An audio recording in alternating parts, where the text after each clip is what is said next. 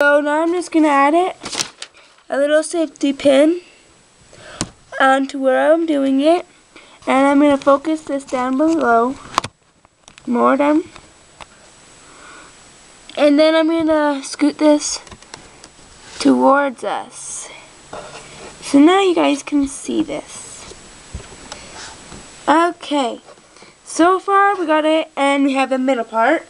This looks really gapped up here, but it's not supposed to be like that. So have you guys been doing yours tight?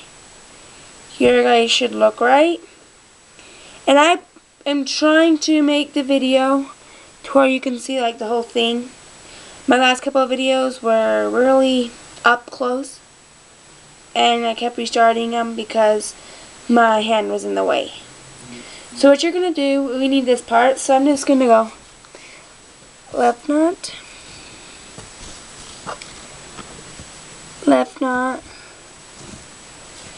pass over, and then I'm going to do another string left knot,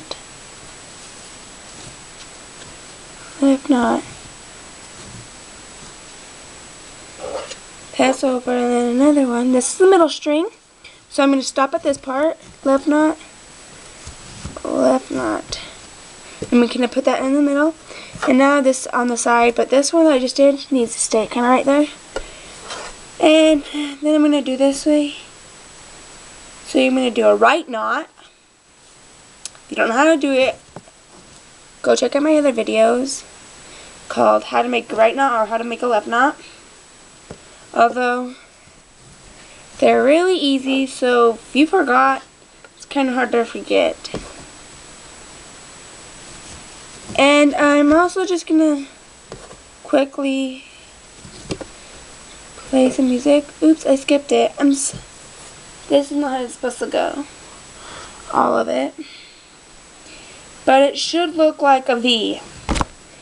And it's just like the diagonal, but you just stop in the middle. Once you stop in the middle, you go like this, and then you have these two, and then you make a right knot with this string. And make sure you do them all like tight or something. And once you got it tight, there you go. Okay, now I'm going to show you guys my book, and you can sort of read it. You will need these are the instructions that I read. You will need to cut 4 lengths. You need to cut 4 36 lengths of A. And A says pink if you want to make it look like this. 3 colors, 7 single. And this little square up here is just like the easy box. The circle's easy. The square is about in the middle between easy. No, it goes easy, middle, and then it goes to hard. And then the seconds you need to tie together, tape down. And then right here it says AA, BC, BC, AA.